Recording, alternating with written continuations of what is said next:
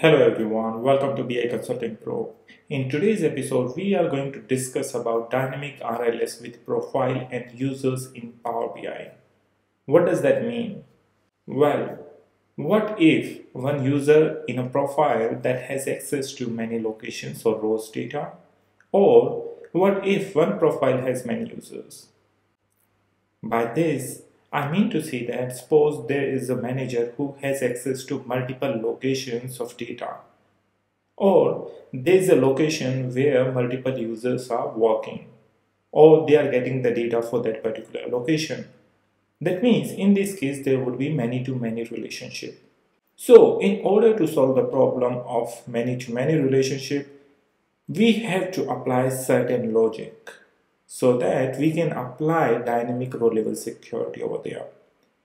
So in this video, I'm going to let you know everything about it and how you can set up for multi-profile RLS into your Power BI reports. So what are you waiting for? Let's get started.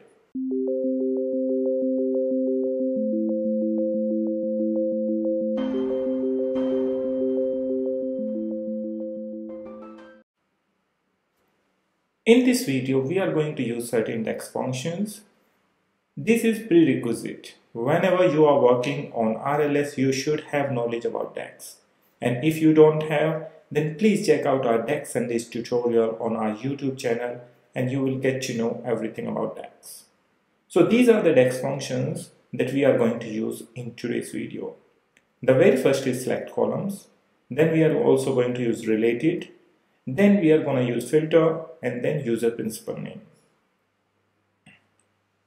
Now let's talk about the tables or the data that we are going to use. In today's video, we are going to use 4 different tables. That means our very first table would be employee table, which is on your right hand side. In this table, you would have employee ID, employee name and their email addresses. Second table would be employee profile table, where you would get the employee ID and their related profile. These profile IDs are basically the IDs in your profile table. For example, on your extreme left hand side, there is a profile table where you can see profile IDs are 1, 2, 3, 4 and these are related to certain locations for their sales managers. Now at last we are going to talk about the sales table. In the sales table you would have your dates, you would have their sales and the profile ID. Since it's a row level security, so we are going to apply security on row basis. That means who can access one particular row. So that's how it's going to work. Now let's talk about the data model. So as you can see, I have 4 different tables over here. Employee table, employee profile table and sales table. Over here, there's one very important thing. You should know how the relationship propagates into Power BI or in a data model. You should know over there where is the direction of arrowhead. For example, between employee table and employee profile table, you would get to know that arrow is going towards employee profile table. That means your one-sided of employee table is going to filter the employee profile table. However, employee profile table cannot filter the profile table because the arrow is towards the employee profile table, not towards the profile table. So in order to walk around like how you can filter this table interchangeably or one table to another or another table to the first one, you have to make the relationship bidirectional. And for that, you have to make certain settings which I'm going to show you in this video. However, we are not going to follow that approach. That approach would work certainly, but we will not use it. So there's a reason, and the reason is performance. It's going to cost you a lot of performance. Your report would be slow, calculations would take a lot of time, and that's not going to be the optimized way to work on this. So in this one, we are going to use a DAX function that we are going to apply on profile table. That means over here, employee address table, whenever somebody is going to log in into your system, they are first going to check this employee address table with the user principal name. Suppose Merida@biconsultingpro.com is going to log in, then first it's going to match their address over there. Once it's going to match, then it's going to over their employee profile table. That means you can get the corresponding profile ID, and that profile ID once we are going to apply over there and we will get corresponding IDs from there. For example, in our case, if you will go back, you will see this Merida, it has employee ID 3. And corresponding to employee ID 3, there are two profile IDs 1 and 2. Now, if I'll go back over here, you will see Merida has this employee ID 3. Then from this table, you will get to know that Merida has profile ID 1 and 2. Now, once we get those two profile ID, we can filter this table. And then we will get those IDs, and that ID is going to filter this sales table. So that's how we are going to use it. In Power BI, we have two very special relationships, that is one-to-one and many-to-many. You can read about this on your screen or you can pause your screen.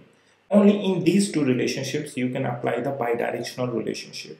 Otherwise you cannot. And that's what we can use it for applying RLS. But as I mentioned, we are not going to use it, but I'm going to show you this, how it works. Now it's time for demo. So let's have a look and find out how. Now it's time for demo. So let's head over to my Power BI desktop. So right now guys, I'm on my Power BI desktop, and over here, let me first show you the data model, which is this one. I have already explained you the different data which is inside this table. And over here, you can see the relationships over here, which is based on employee ID between employee profile table and employee table. And over here, it is based on your profile ID between profile table and employee profile table. And at last, between the profile table and sales table, it's based on ID and profile ID. The one thing that I was just discussing about the very special relationship between these two tables, if you would like to use the bidirectional relationship, you have to come under this cross filter direction. Here you have to make it both, and then you have to apply a security filter in both directions. Now you can see that you can filter out the employee profile table with profile table or profile table with the employee profile table. However, we are not going to use this one. So let me just remove this one. Okay, so this is our data model right now. Now our next step is going to be the same as in our previous videos. First we have to create the role and we have to apply a DAX function on a particular table. So let's head over to my report pane. Over here I'm going to come under modeling tab, and under modeling tab there is a manage roles. I'm going to create a role and I'm going to name it profile. And now the DAX functions that I'm going to use it's on the profile table because I want to filter it out the IDs. Once I'm going to filter it out the IDs for profile table, it's going to filter it out my sales table. That means the corresponding rows from the sales table. So let me do this. And over here, I have to write a DAX. So what I'm going to do, I'm not going to write a DAX. I'm going to paste the DAX as it is. Otherwise, it's going to take a lot of time, but I'm going to make you understand how to use it.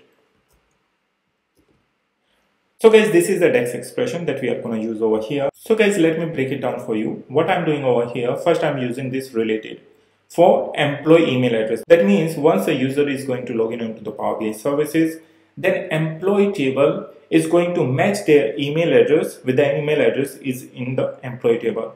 Once you have this, then I am filtering out this employee profile table based on that. So once my employee profile table is going to filter it out, then what I'm doing, I'm trying to get only the profile ID from employee profile table, and with that profile ID, I'm using in function. For example, for Merida, we have profile ID 1 and 2. So it's going to filter it out based on those IDs, this profile table. So you have to now just click on save button. So guys, now we have set up everything over here. That means we have created a role, then we have also set up the DAX expression inside it. The next thing is that you have to publish your report on Power BI services, and there you have to add different email addresses inside that role. So guys, now my report has been published.